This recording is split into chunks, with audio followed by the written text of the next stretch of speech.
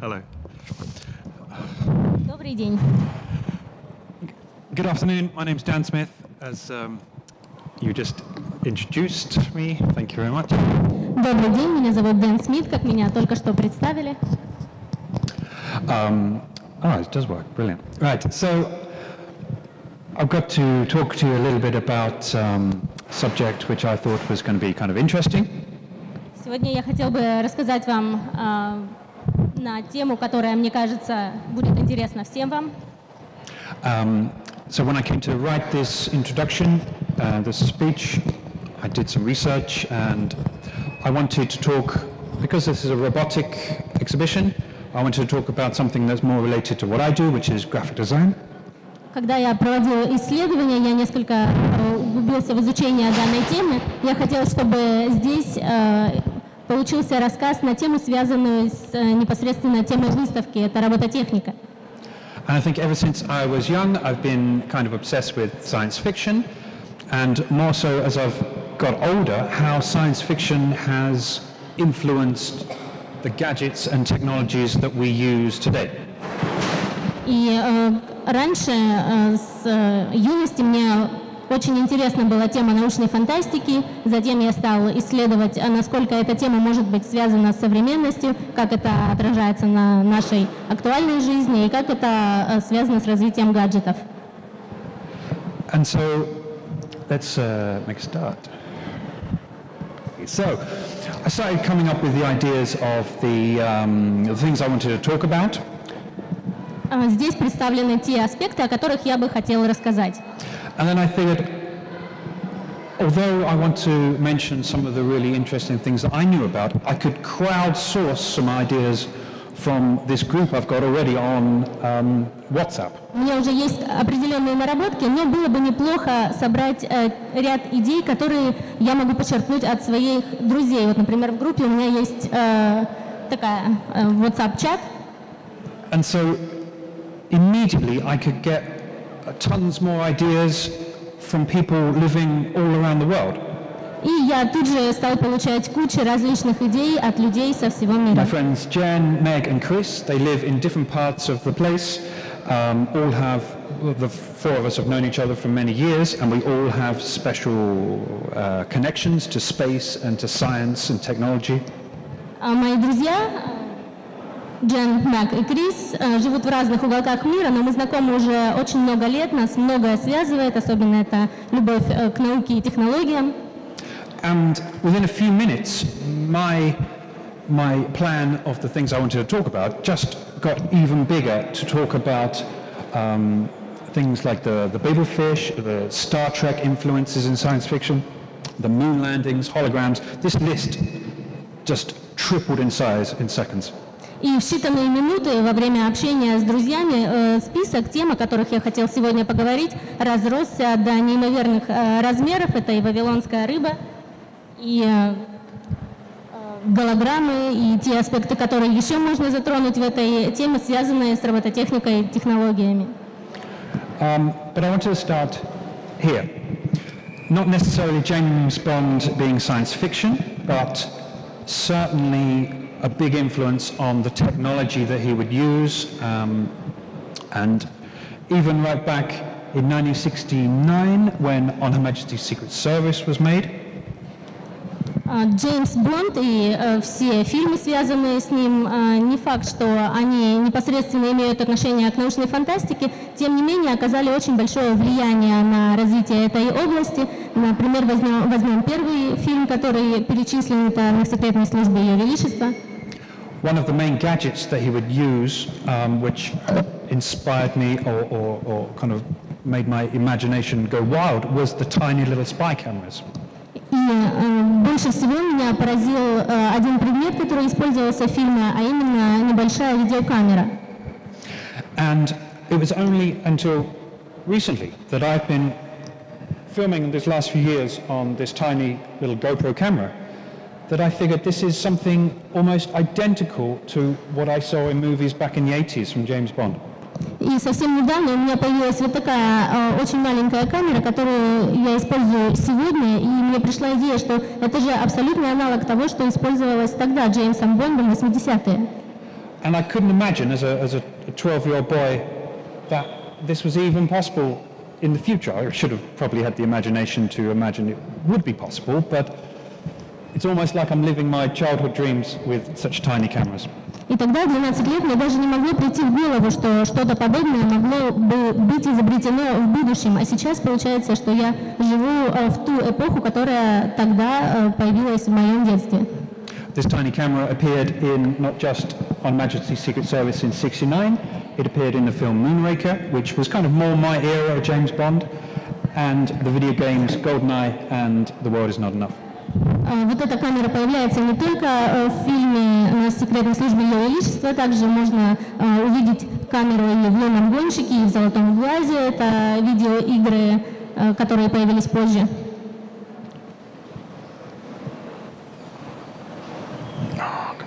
Hey, right, so we should get on to actual brilliant science fiction. А теперь перейдем непосредственно к научной фантастике. This is Arthur C. Clarke, one of the godfathers of science fiction. Это Артур Кларк, один из основателей научной фантастики.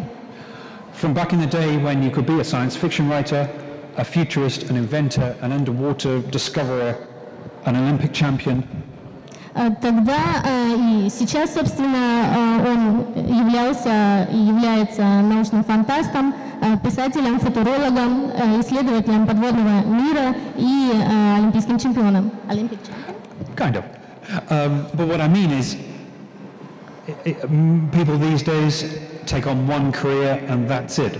I always feel that from my heroes from the past could be experts in so many different things.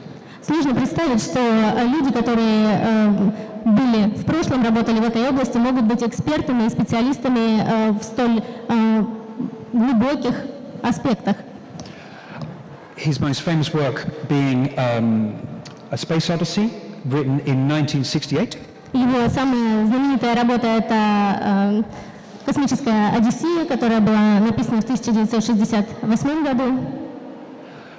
But I think more interestingly was that in 1945 he described how it could be possible to bounce communication messages from Earth to something orbiting the Earth and then back down to another location.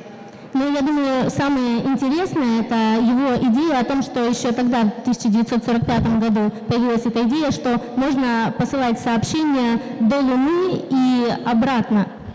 And then it wasn't until 1957 when the Soviet Union obviously launched Sputnik, in 1962 when the Telstar, the first communication satellite, was launched.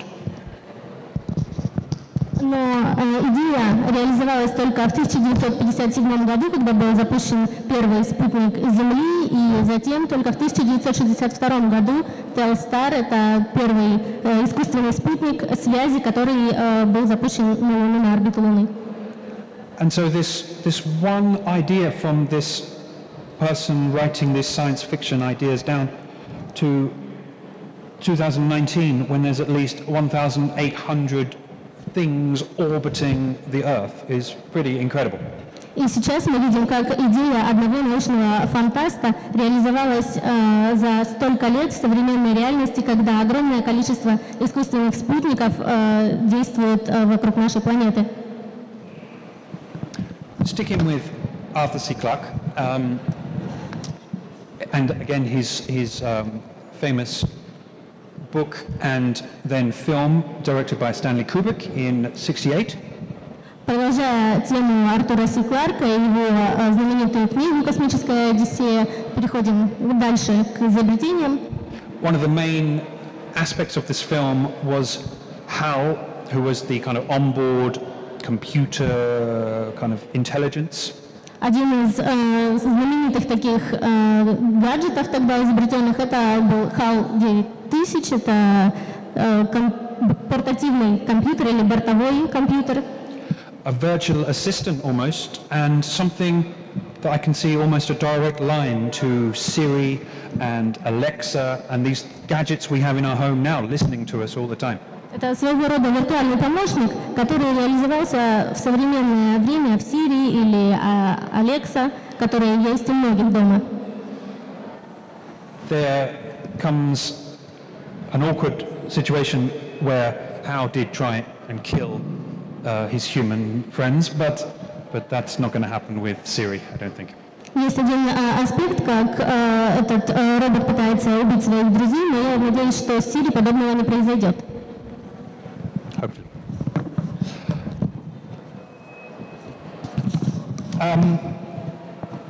So, going back to my WhatsApp conversation with my space nerdy, geeky friends. Возвращаясь обратно к моему общению в чате с моими такими же научно повернутыми друзьями. One of them, being a huge Star Trek fan, pointed out that there are literally hundreds of items throughout the Star Trek catalogue which are now gadgets we use every single day. Один из них, фанат всей этой истории, упомянул, что из произведения, из «Звездного пути», например, сейчас можно увидеть огромное количество гаджетов, которые материализовались. And two, I think, are probably the most interesting and have a direct link.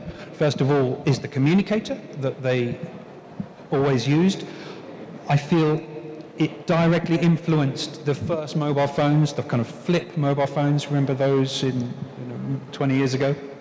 Один из них — это коммуникатор, который был представлен в фильме, и затем он является наиболее похожим на первые мобильные телефоны, которые появились, это телефоны-раскладушка, и в дальнейшем развивались до современных. And these things have evolved even more than the flip-top phone to the smartphone that we use every single day. Это развитие привело как раз к появлению смартфонов, которые мы используем сегодня. Another one of the things they would use on Star Trek all the time would be the personal access data devices. They even got the name almost correct. И еще одно устройство, представленное с другой стороны, это переносной терминал доступа к компьютерным системам, которые использовались в фильме. These pad devices which you could collect information from and put in data are almost exactly could have predicted the iPads and the planchettes and tablets that we use now. Это устройство практически полностью идентично современным планшетам. Old Star Trek was just so almost it's like now it's become too slick and it's too cool. The original Star Treks were so lovely and handmade and were really thinking about what the future would be like. В оригинале, когда смотришь на это устройство, кажется, что оно такое естественное, хорошее, но при этом достаточно громоздкое, если сравнивать с тем, что у нас есть сегодня.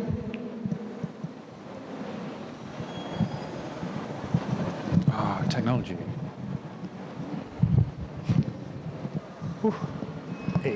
Hey, here we go. So, one of the other really lovely things about Star Trek, as they were traveling the universe, meeting different alien-type people and different tribes from different galaxies and universes. Еще один интересный момент, связанный с фильмом «Звездный путь», это возможность перемещения и взаимодействия с различными инопланетянами, с различными галактиками. The writers needed some kind of way that the crew of the USS Enterprise could communicate with everybody. Писателям нужно было придумать что-то, как их герои будут иметь возможность общаться со всеми представителями, которыми наполнено произведение. Nice not to be so bold as to think that everyone would speak English in the future. Прекрасно было бы, конечно, предположить, что в будущем все будут говорить по-английски. And not just Star Trek. Douglas Adams had the same question when he was writing Hitchhiker's Guide to the Galaxy. И у Адамса появилась такая же идея о том, чтобы создать какое-то универсальное средство общения, когда он писал свое произведение «Автостопом по галактике». How were his heroes who were hitchhiking around the galaxy going to communicate with all the different people they meet, all the different alien life forms and computers they were going to talk to? Вопрос возникал в том, как люди, перемещаясь по галактике, могут найти способ взаимодействовать с теми инопланетянами и существами, которые встречаются им на пути. And so both came up with their different ways. Star Trek with this gadget that they would either talk into or have the alien life form talk into, and it would translate it.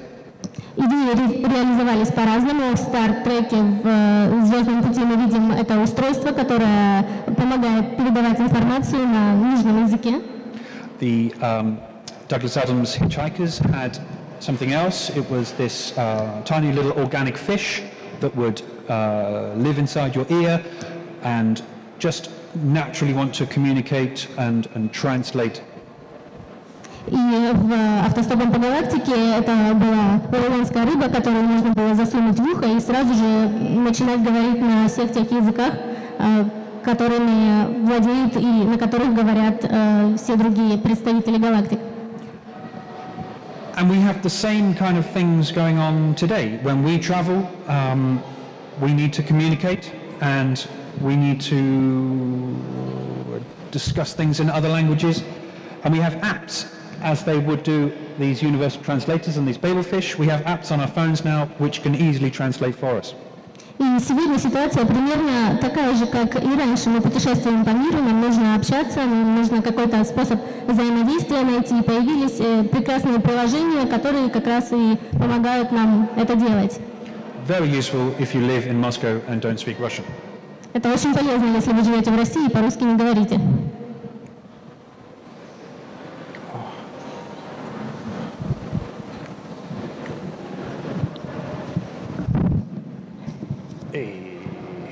Is that right? Here we go too much. Okay, so sticking with Douglas Adams. If you've never seen or read The Hitchhiker's Guide to the Galaxy, you must, because it's brilliant. Продолжая тему произведения, если вы не читали «Автостопом по галактике», то вы просто обязаны это сделать, потому что это очень интересное произведение. And the premise of Hitchhikers, I don't want to give any spoilers away, but the idea is that they really are, these two heroes are traveling the universe, just bumping into other people. Earth has been destroyed, so they're just looking for their new place to live. Не буду раскрывать все подробности произведения, но вкратце это два друга, которые путешествуют по галактикам, ищут место, где им остановиться, потому что по какой-то случайности Земля оказалась разрушенной. And luckily, one of them has on him the Hitchhiker's Guide, which has pretty much information about everything that's ever going to be needed. И по счастливой случайности у одного из них появляется путеводитель, который помогает, в общем, ориентироваться в пространстве. And it also has the words "Don't panic" in big letters on the front. И там тоже написано без паники крупными буквами на первой странице. And going back to my WhatsApp chat with my nerdy friends, this is almost a direct link to, if you had a Kindle with Wikipedia on it, it would be the Hitchhiker's Guide.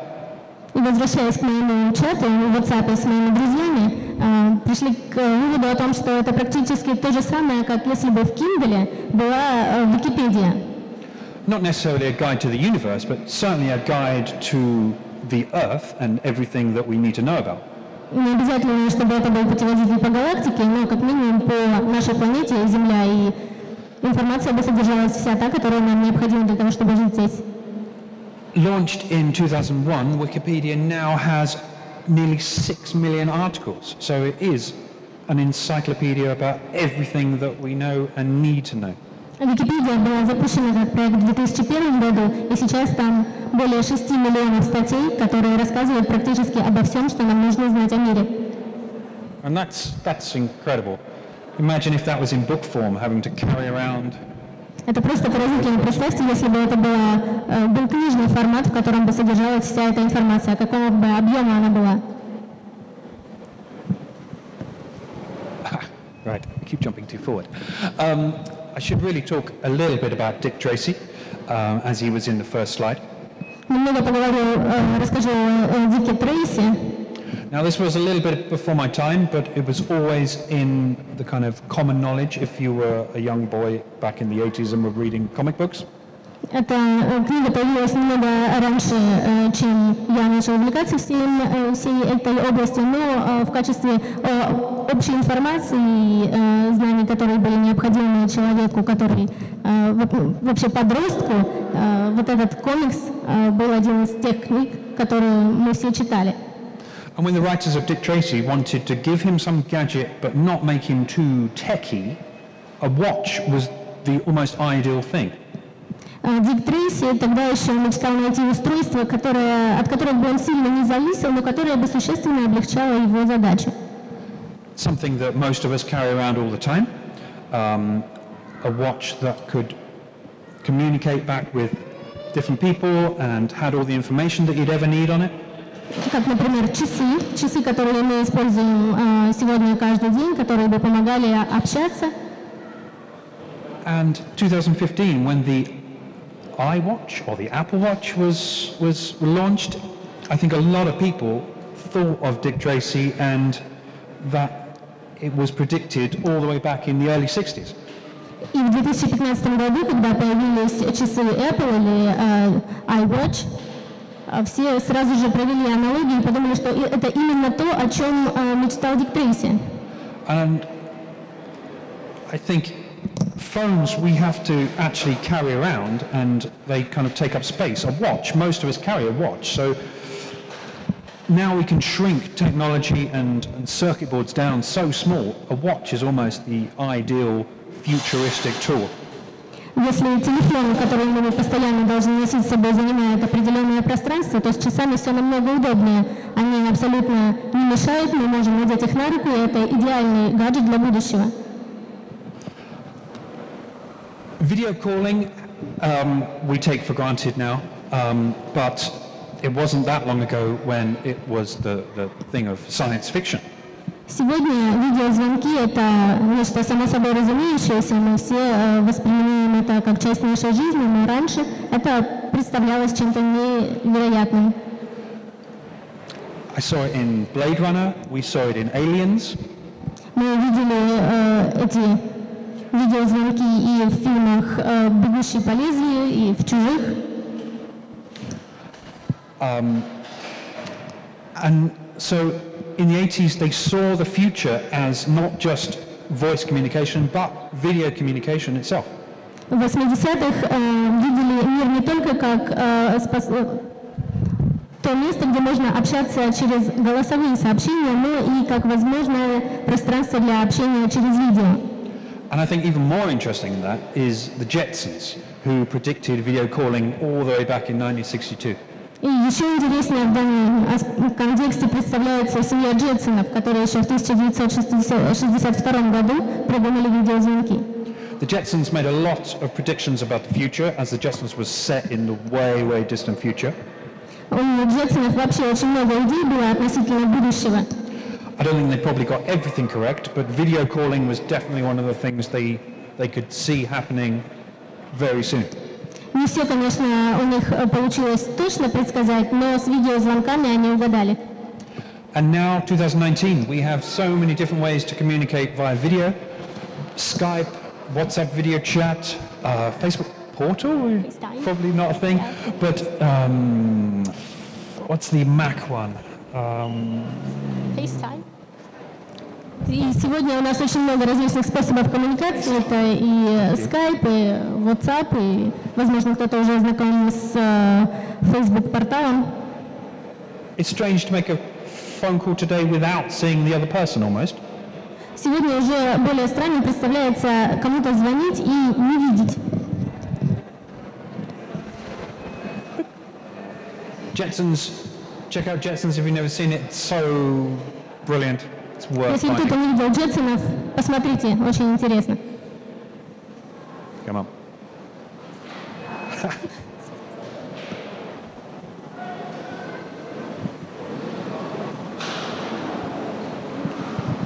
Sticking with the Jetsons, one of the brilliant things about the Jetsons was their home robot device that would kind of keep the house all in order. Еще одно изобретение у Джетсонов — это был домашний робот. And thinking about this brilliant little Hoover, has anyone ever seen one of these things working? The iRobot by Roomba. И сравним его с тем пылесосом, который есть сейчас, Roomba. This is a brilliant little Hoover device robot that just hoovers and has sensors to bounce off walls, so it just kind of carries on going and going and going. Просто удивительное устройство, пылесос, который собирает пыль и одновременно идентифицирует, где углы и что нужно обойти.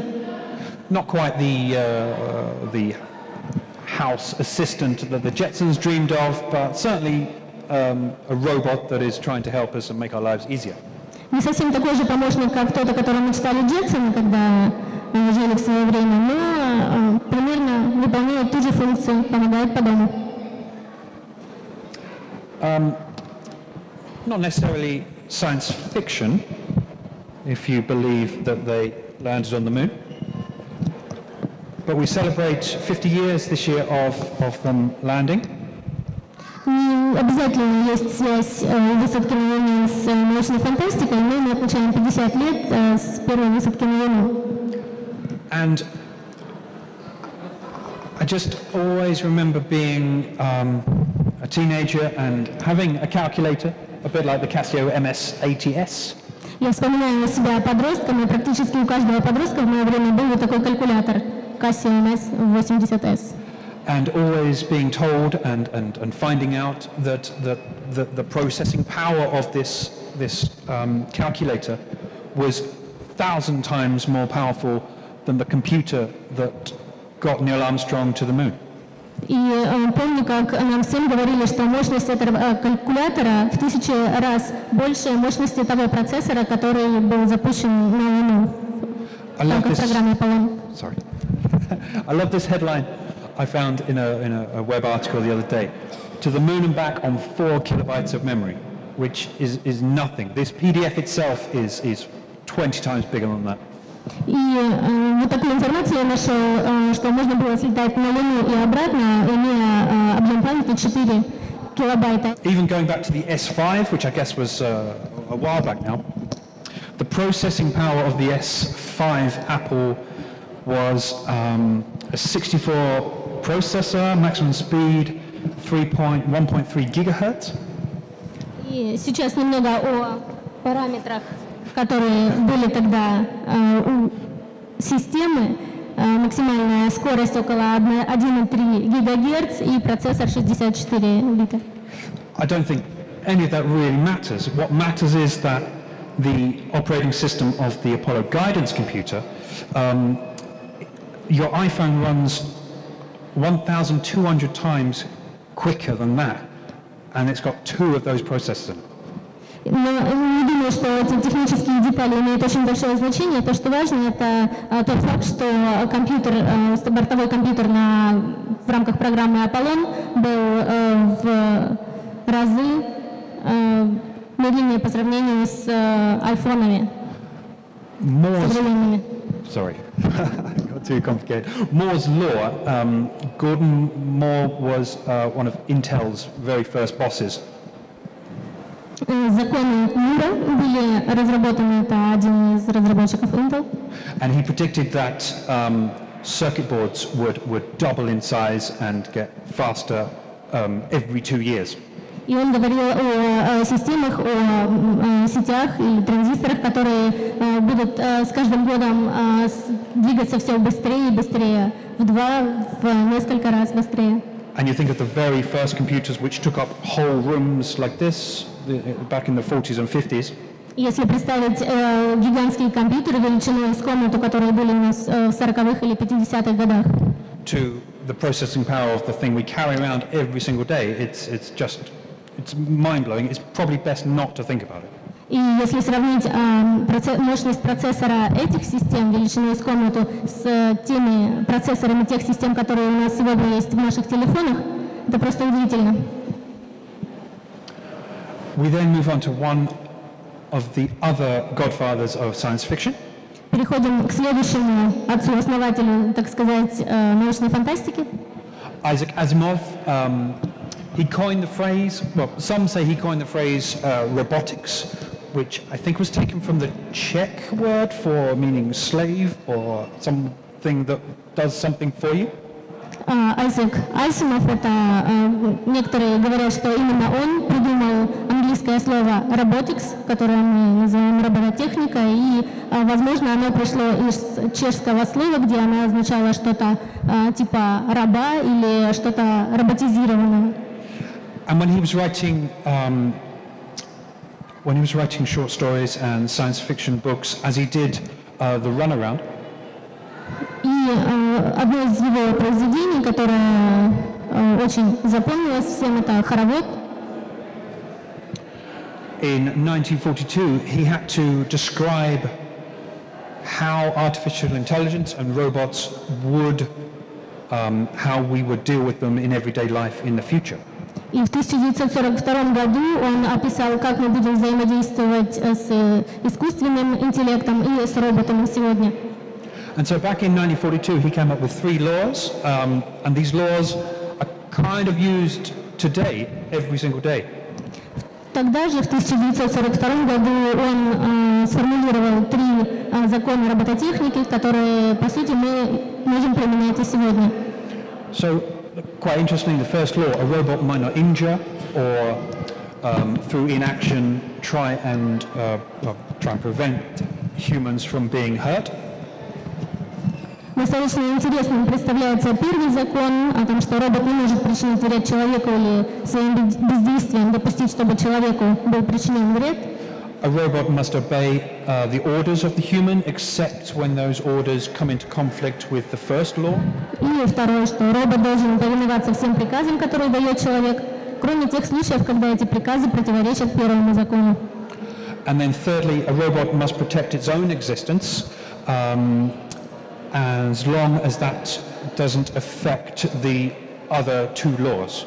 И третий заключается в том, что робот должен заботиться о своей безопасности в той мере, в которой это не противоречит первому или второму законам. And going back to Hal of A Space Odyssey, this is the conflict he was having whether to.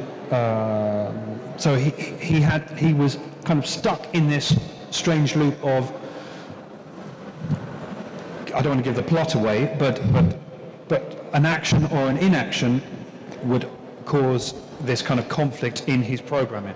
И возвращаясь к системе HAL, которая встречается в космическом Одиссее, это как раз та проблема внутренняя, с которой столкнулся робот.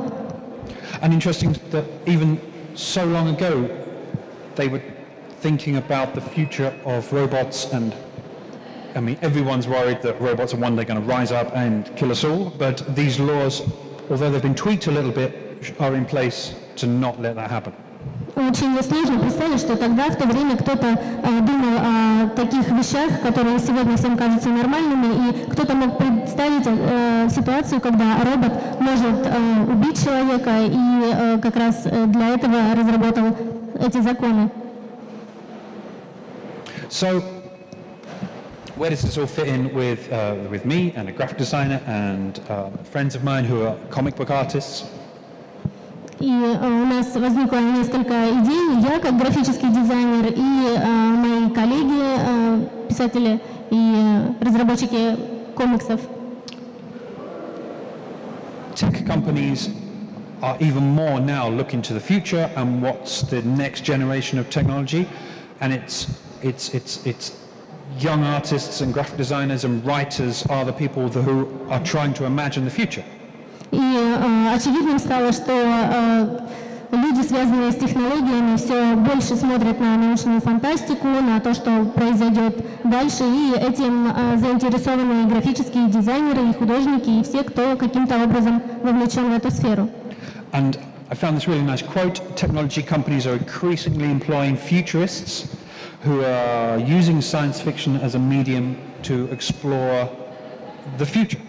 И очень интересной в данном контексте выглядит фраза о том, что технологические компании с большим желанием приглашают футурологов и используют научную фантастику как средство для развития потенциала новых технологий и изучения воздействия на общество.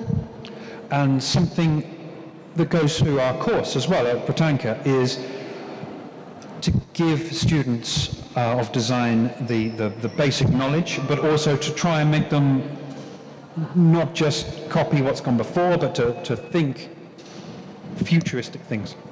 И в университете в рамках моей программы мы обучаем студентов, как смотреть на прошлое, смотреть, что было разработано и как это реализовалось, но также и выстраивать свои идеи, думать о том, что может появиться в будущем.